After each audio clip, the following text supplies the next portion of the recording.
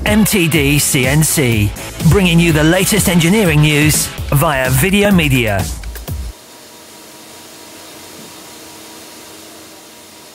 So this machine, is this your biggest investment from a milling perspective? Yes, Paul, yeah, it is a considerable investment for us on the milling. And it is a production machine, this horizontal machining centre from Doosan. These parts, these are typical parts that you're making, are they? These are a good spread of the volume components we manufacture on this machine, yeah. Now you mentioned about a component in the nuclear industry. Can you talk me through that one? Yeah, so this component is 316L stainless steel, billeted. We manufacture these parts on the Doosan twin pallet. In significant volumes? Batches of 220, 250, repeats reasonably regularly. So would you be running this machine overnight then? Would you lights out? We would run it into the night because we don't close our last shift till 12:30 at night anyway, and we start again at 6 in the morning.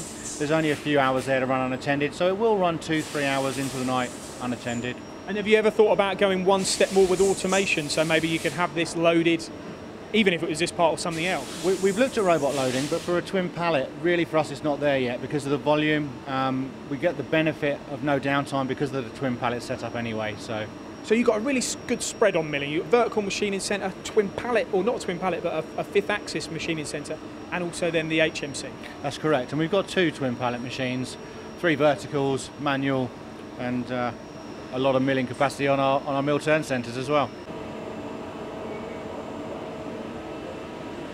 So Andy, you've got the Puma 2600SY as well. Are you happy with the machine?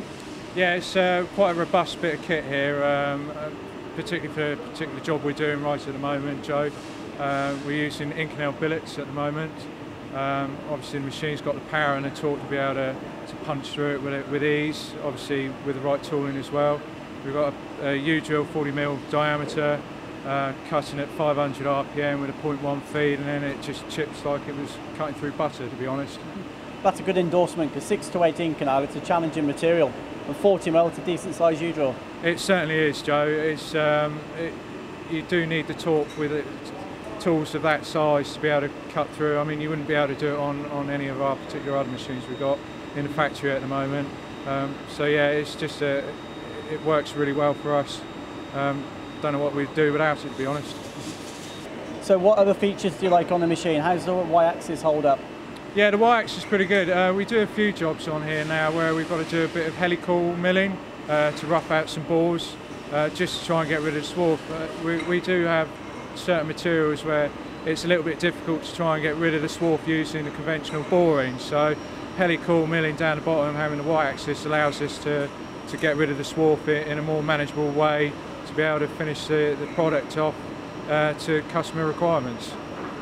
It's a FANUC control, you've got FANUC throughout the shop, is that a big point as well? Yeah, obviously every other machine we've got on here is FANUC, so it's better for us to keep it that way.